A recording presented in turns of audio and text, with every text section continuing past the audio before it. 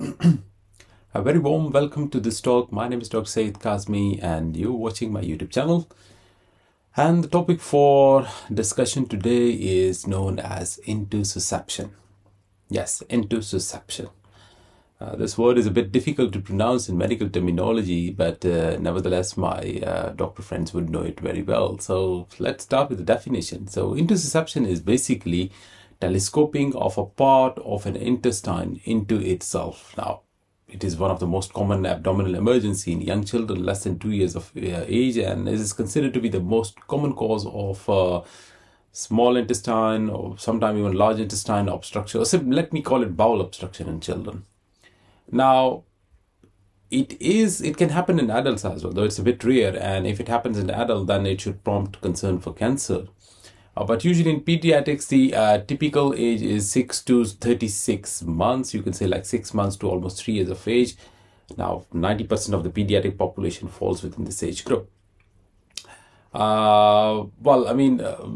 Their children can be affected outside of this age, but that's a bit like rare. As I told you, that most of them would be falling between this age bracket of 6 months to 3 years. Now, coming down to the pathogenesis, like why it happens. Now, remember, this is telescoping of one part of the intestine into the. So if this is intestine, one part just moves into the other one. Now, the most common location where it happens is the ileocecal junction. That occurs in almost 90% of the cases. So where the terminal ileum is entering the large intestine, that we call as the ileocecal junction, most of the cases occur there. And then overwhelmingly, about 75% of the pediatric cases are idiopathic with no identifiable masses and no lead points. Now, what is lead point? I will explain in a moment. But as I told you, there are no identifiable masses, while in adults, most of them would be caused by masses that would be probably cancerous in nature. Now, in 25% of the pediatric cases, there is an underlying pathology that causes a lead point, like something which would just like, cause this motion of a part of intestine to the one. Now, that thing is more common in those cases which are less than 3 months of age, or maybe like more than 5 years of age, which we call as a typical age.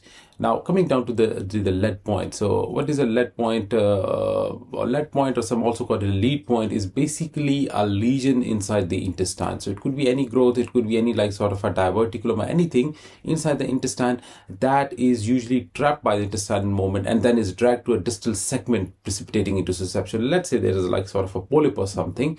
So when there is peristaltic movement, this polyp can become the lead point, and then it can lead to or drag this part of intestine into the distal one, and then that would be causing telescoping, which we call as intussuception.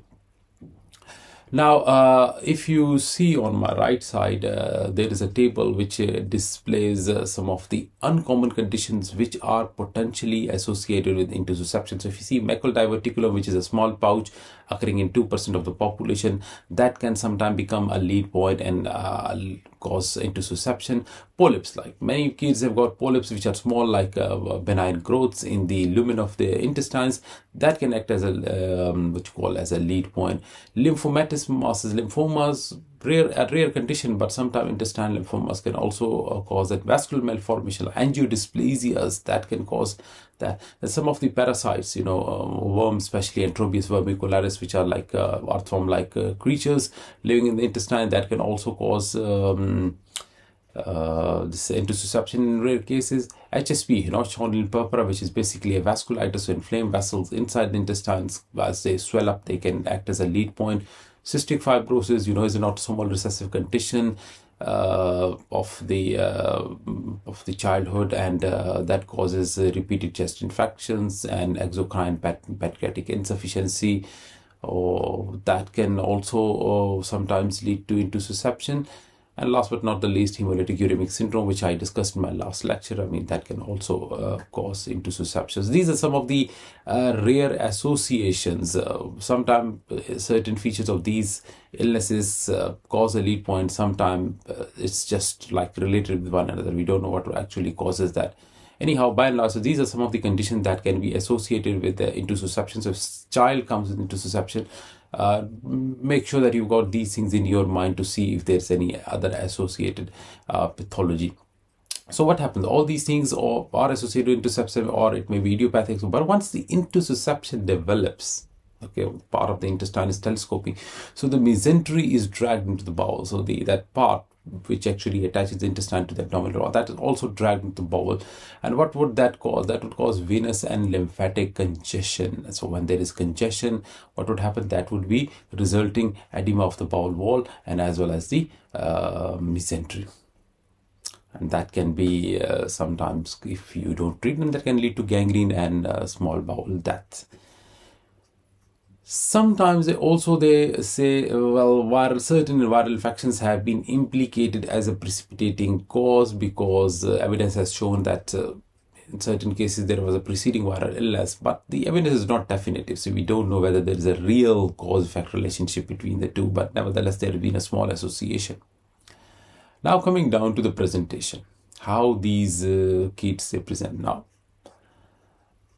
If I take you back to your medical school teaching, so basically in pediatrics, or maybe sometimes in surgery as well, the classically taught presentation is that there is sudden onset of intermittent severe abdominal pain. These episodes are marked by like crying. The child is hysterically crying, he's in distress, and they occur at like 20 to 30 minutes intervals. They say that between these episodes, the child is said to behave normally. They say sometimes the vomiting can also occur as well, and sometimes you can find a sausage-shaped mass which you feel somewhere in the abdomen, and later on they might be having what they call the red currant jelly stools. So this is the classical symptomatology which is written in the books. But let me tell you, I hate to break it to you, but these symptoms that are taught in the textbook, they are extremely unreliable. Extremely unreliable. Honestly, in fact, I mean, the triad of like what you say, like this abdominal pain, sausage-shaped mass, and currant jelly stool occurs in less than 15% of the patients. That's quite poor. Like, I mean, how would you be relying on this symptomatology when it is present only in a very small segment of the cases? So even when we talk about simple bloody stool, might be only seen in 50% of the cases. 25% may just have occult blood, and occult blood you can't see with your eyes. I mean, you have to do stool examination for microscopy. In fact, I mean, nearly 20% of these kids, they do not have any obvious distress or pain. And 30% of the patients, they do not pass blood in their stool. So as I said, this symptomatology is extremely, extremely reliable. There's not one single symptom, which can actually help you. Now, again, perhaps I would say the least helpful, but the most common symptom that occurs in intussusception from practical point of view is what we call as lethargy. Yes, lethargy is a word that every pediatrician hates.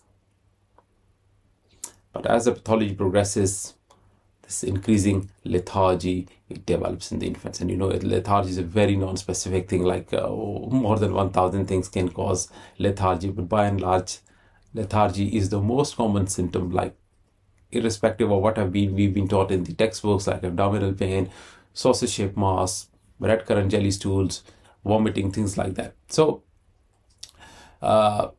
remember, in any child who's between 6 months to 3 years of age, who has got isolated and unexplained lethargy or altered consciousness, or a child who doesn't look well, and you don't have any other explanation for that. I mean, he's not suffering from, let's say, any upper respiratory tract infection, or he's not suffering from other like invasive infections like UTI or something, and that child you should be suspecting intussusception. Now coming down to the diagnosis. Well, I mean, definitive diagnosis is done by abdominal ultrasound, which shows you the target sign, but nevertheless, we should still take a very detailed history. I mean, I told you that History and physical examination are basically a wash, but one should still ask about abdominal pain with episodes of crying, vomiting, or if there is bleeding PR, and also about lethargy. Now, when you're doing your abdominal, well, when you're doing examination, let me put it that way, you should look for abdominal distension. Many of these kids would be having slightly distended abdomen. Still look for abdominal mass, whether you find it or not, and look for if there is any rebound, tenderness, or guarding, because sometimes if it leads to perforation, then obviously the abdomen would be very tense and hard. Now, your differential list in a lethargic infant or a toddler with abdominal pain is quite long. I mean, if you look the book, there are so many reasons for a lethargic child or who has got abdominal pain. But three other diagnoses can also present with vomiting and bloody diarrhea that you cannot afford to miss them. Number one is malrotation with volvulus. So a child who has got malrotated gut, and that becomes like, twisted on itself, we call it valvulus. That's also a condition which is very, very like severe, can be life-threatening. You don't want to miss that. So that should be on your differential diagnosis list. So malrotation with volvulus. Another thing which is a bit rare, that is bacterial colitis. So like bacterial infection of the large intestine, bacterial colitis, that should also be on your differential diagnosis. And the third thing is Meckel diverticulum, which again is rare. I mean, it only occurs in 2% of the population. So Meckel's diverticulum, because Meckel diverticulum gives like painless, massive GI bleeds, lower GI bleeds with abdominal pain. So three things remember in the differential diagnosis: malrotation with volvulus, number one, bacterial colitis, and number three, Meckel's diverticulum. Now, X-ray of the abdomen along with ultrasound should be performed in all suspected cases. What? X-ray abdomen, number one, followed by ultrasound. Now, you will be asking, why X-ray abdomen? The radiograph does not diagnose intussuception. Remember, it's not for diagnosing intussuception. Very rarely you'd be able to see a target sign on the on the abdominal X-ray, but it actually helps you in ruling out perforation and malrotation. So if there is any perforation and malrotation, you would see like, sort of air under the diaphragm, and you might see bowel, air fluid levels on the abdominal X-ray. So that's why you should be doing abdominal X-ray. Ultrasound is the diagnostic modality of choice. They say in experienced if the ultrasonologist is an experienced one, the sensitivity and specificity are almost 100%. So it's gonna pick up the intussuception. So they usually see a target sign, okay, and that is 100% sensitive, 100% specific, with a negative predictive value of 100%. So if a negative predictive value is 100%, you can simply say that a negative ultrasound definitely rules off intussuception. So you can have any other reason, but at least not intussuception. Now, the classic finding on this ultrasound scan is a target sign. So what is target sign basically? I mean, if you see this target, when you are playing that game. So target sign are basically layers of intestine within the intestine. So because obviously it's telescoping, so that gives you sort of a donut sign or target sign, whatever you call it. So that is the classical ultrasound finding on in a case of intussuception. Now, how do we manage these children? Depends whether they are, how well or unwell they are. Those who are acutely ill with unstable vitals, like they are in shock, or there are signs of perforation because you see gas under the diaphragm, or there are air fluid levels, these let's say leading to perforation, that would need surgery. Perforation requires surgery because that bowel might have to be resected if it has died, or the hole in the intestine needs to be closed. Other non-emergent reasons for surgery include if, let's say, the non-operative reduction is unsuccessful. So if we are given the air contrast enema or in old days barium enema, if that didn't work, then obviously you will go for surgery, especially if there's a persistent focal filling defect on imaging, which is concerning for a mass lesion blockage. So if that's the case, then obviously pediatric surgeons have to open up the abdomen and do the necessary. Patients who have got no perforation will undergo a non-operative reduction via hydrostatic or pneumatic pressure by enema. So these days, either air contrast enema or water contrast enema is used. I mean, depending on whichever expertise is available in whichever hospital. Enema reduction also has got a high success rate. Well, high means like 70 to 85%, but yet it does carry a small risk of perforation. The best part is that no sedation or anesthesia is needed for this type of procedure. The air enemas, which we also call pneumatic enemas, they carry a slightly higher rate of success than the hydrostatic one. But again, as I told you, it depends on your institution, depends on your trust, depends on your hospital, how much expertise you have got in this particular procedure. Success rate of non-operative intervention is lower in those who have got delayed presentation and those with an identifiable lead point. So if somebody has got an identifiable lead point and those who have got delayed presentation, then the success rate of these procedures is slightly lower than those who haven't got these conditions. Important point are that no antibiotics are needed in successful cases. So if you have successfully reduced it, no antibiotics are needed because again, evidence have shown us that they are not found to be helpful. As far as diet is concerned, the diet may be quickly advanced to clear fluids after the procedure and beyond that if the child is able to tolerate that. Now, as far as the recurrence rates are concerned, total recurrence rate in those cases which have been successfully reduced non-operatively, like let's say either by air contrast enema or by hydrostatic enema, is 10 to 20%. So 10 to 20% cases can have total recurrence.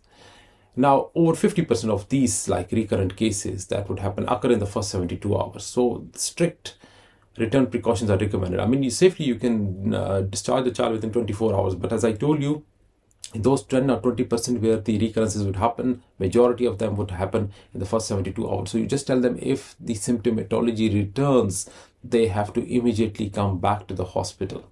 Remember, if another important point from exam point of view is that, remember, recurrence alone is not an indication for surgery. If a recurrence has occurred, it doesn't mean that you definitely need to open up the abdomen. No, you still will go for the other procedures. Yes, surgery, as I told you, have got other indications.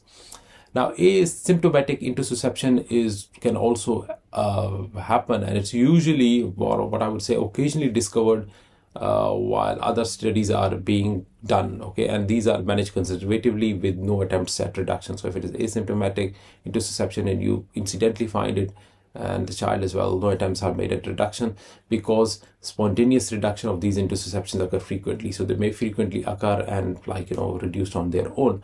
Nevertheless, clear instructions for observation and when to return for further evaluation should be provided to the parents. Remember, so you have to tell them that in case if there is any symptomatology, abdominal pain, vomiting, distension, especially lethargy or crying episode or something, they have to immediately return back to the hospital so you can further evaluate these cases and do the necessary procedures, whatever might be required in those cases. So this was all about intussusception. So in this particular lecture, we talked about what is intussusception, what are the common conditions which are associated with intussusception, why it occurs, what are the common clinical presentation, and how do we treat intussusception. So I hope you have liked this video. Please do share it with your friends. If you have got questions, please feel free to ask me. And last but not the least, have a very good day. Take care. Bye-bye.